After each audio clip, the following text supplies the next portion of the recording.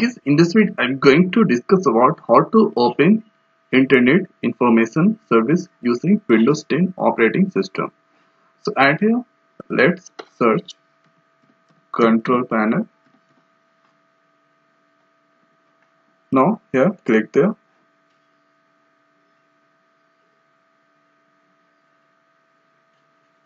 Now here after go to Programs, and here you have to search Turn Windows Feature On or Off. So at here, now here you can find Internet Information Service or Internet Information Service Hostable Web Code, or you can simply write in search box Windows feature, and here you can find turn Windows feature on and off. Click there. Now the same thing you can find. So we need to select add here for Internet Information Service, that is IIS, and here after click plus.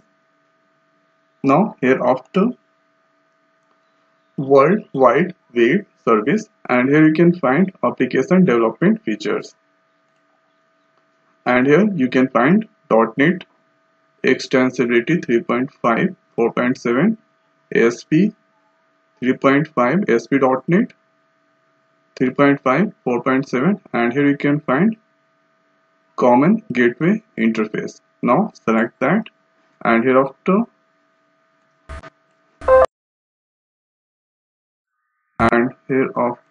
let's click on OK.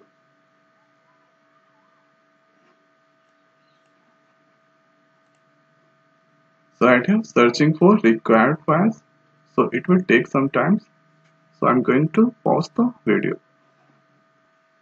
At here Windows completed the request changes. Now here after click on OK.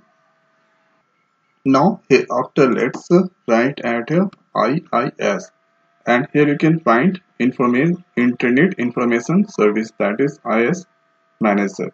Now here after click that, and here this is desktop home, and here you can find authentication, CGI,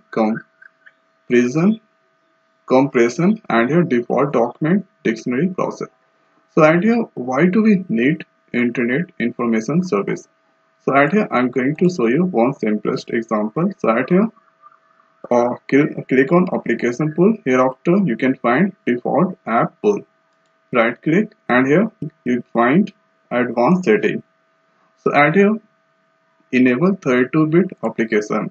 So at here if you click there, here you can find enable 32-bit app.